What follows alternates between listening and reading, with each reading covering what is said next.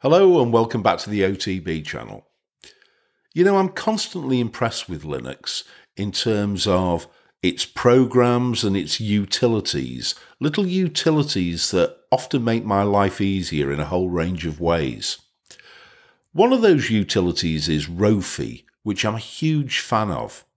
And this week, I've actually created a little Rofi script which allows me to very quickly and very easily edit files in my favourite editor.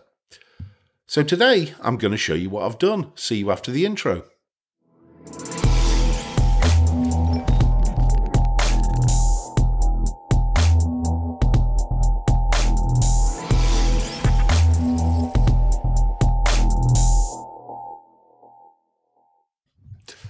Okay, welcome back. So, oh no, OTB's been playing with bash scripting again. Absolutely, I have. So let's start. Some time ago, I did a video on Rofi, which I'm really very impressed with as an application. I'll stick the link up here somewhere, wherever it goes. And I find that I use Rofi for lots of different things. I use it as a menu. I use it as my power menu to shut down, reboot. I use it to find files. I use it to manage my emojis, all sorts of different things. But this week, I was watching earlier on in the week a YouTube channel called The Linux Cast. Go and watch it by all means. It's a channel I'm enjoying at the moment. And they did a review of a little application using Rofi called Rofi-Beats, where you actually get to play lo-fi music in the background. And I gave it a go, and I was really impressed with it because I work on my laptop all day long, and just to have a little bit of music playing, all good. And it just uses MPV streams. And whilst I was looking at the script for this application, I thought, you know, I could do something with that, something completely different. Because one of the things that I'm rubbish at, you've all seen me trying to type, even with bash completion, I hate typing. I'm always getting it wrong. Fat finger syndrome, I think we call it. So I thought what I could do is kind of put a menu structure together, which I call Rofi to do, and then literally just click to edit one of the files that I open all the time.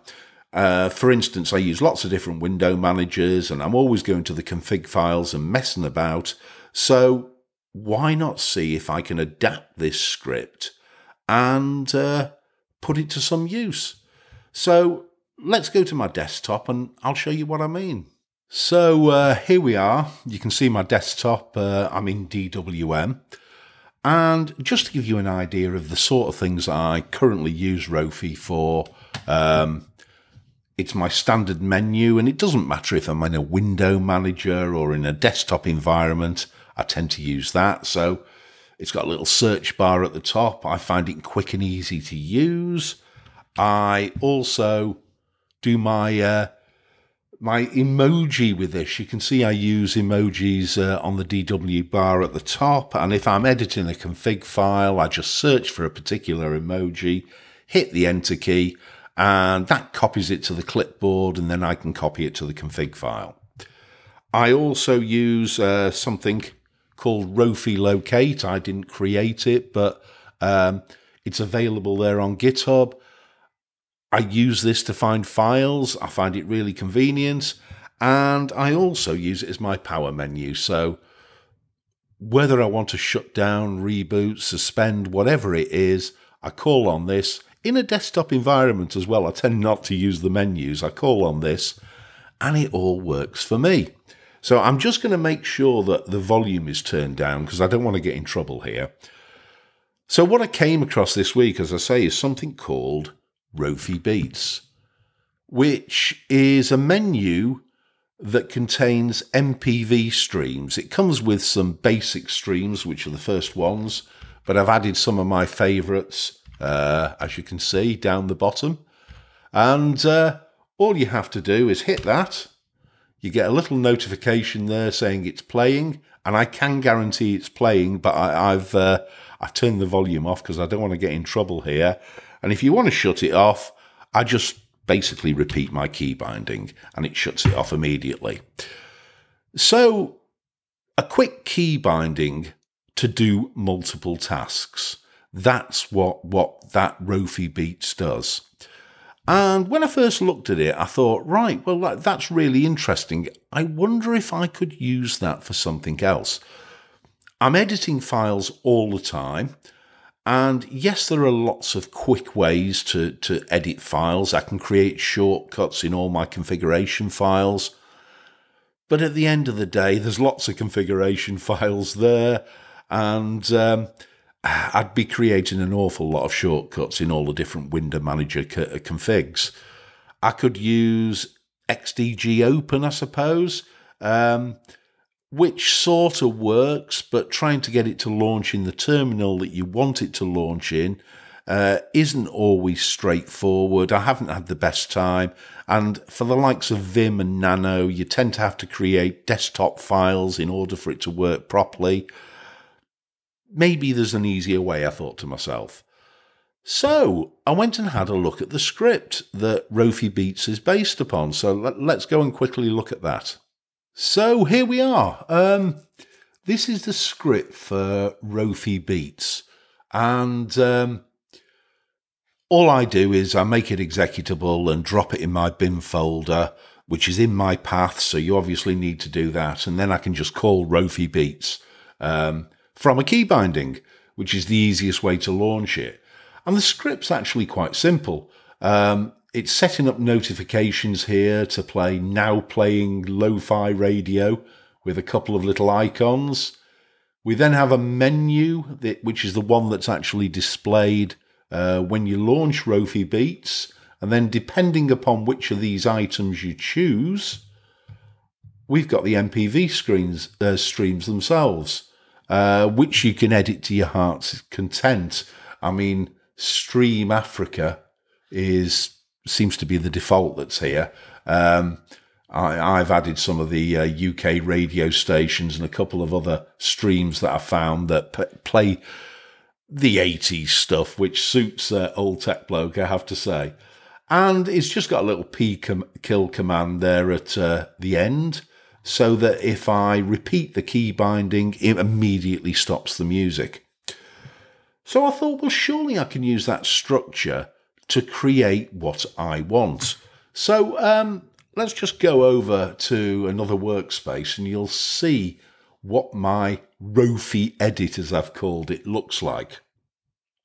So it's using the similar sort of structure, but I thought, right, okay, well, which config files am I constantly editing, and which editor do I want them to actually be edited within? So you'll see here that I state what my editor is going to be, and I state what my terminal is going to be. Now you can see it's running URXVT at the moment, and I'm an Alacrity user, and I'll explain why I'm using RxVT afterwards. But you choose your terminal, you choose your editor, in this case Nano. Then what I have, now I've created those variables, I have a range of commands here that are just calling on the terminal that I've named, the editor that I've named, and I'm asking them to open a particular config file. XDG Open might do the job if you've set up your desktop files. This is just one way of doing it. I've basically followed the same format that I tend to use as key bindings in my window manager config files. I obviously don't need a p-kill at the end, so that's it really. That's all there is to it.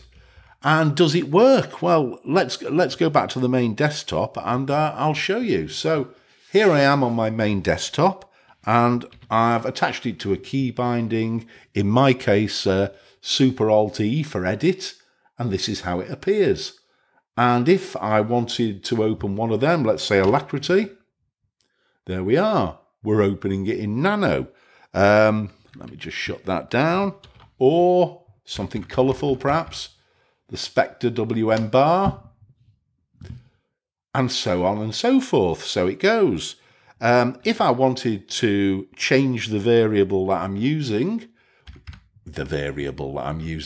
let's say the editor that I'm using, and change that to Vim, for instance, and save that, and go back to my main workspace and launch Rofi-Edit again. Let's pick something else. Let's go, for instance, to Xmonad. There we go. Xmonad is now opening in Vim.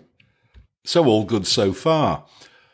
I did find a couple of quirks with it though, and I don't quite know why this is. I use Alacrity as my default terminal, but let me show you what happens when I use Alacrity. Alacrity seems to have some quirks. I don't know if it's going to happen now. Let's just try and open up my Xmonad config. Aha! And you see it. Doesn't happen every time, as I say, but it hasn't resized properly. Now, if I opened another terminal and then close that terminal, all is good again. But it's something to do with the resizing, and I'm not too sure what's happening there. What I have found is that URXVT produces the best results. Xterm also produces pretty good results. Alacrity and ST are both a little bit similar in as much as 50% of the time they'll open fine, and sometimes they haven't resized properly. I don't quite know what's going on. I'm obviously calling on bash in non-interactive mode, but I've tried putting a bash -i in front of the command and it made no difference whatsoever. So maybe some of you gurus out there can perhaps give me a little bit of insight.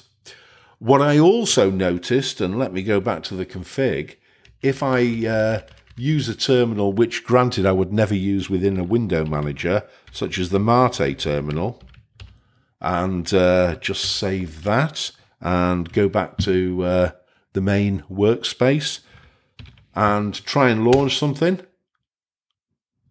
it doesn't launch at all. It'll open Vim or it'll open Nano, but it will not actually open the file itself.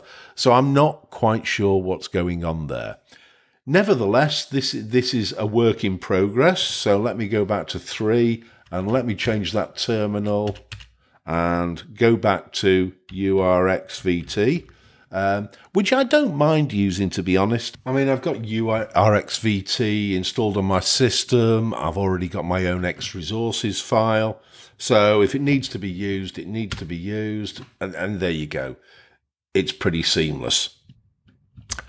So I think the question here is, I suppose I'm hoping for some answers here to try and resolve the issue I'm having with Alacrity.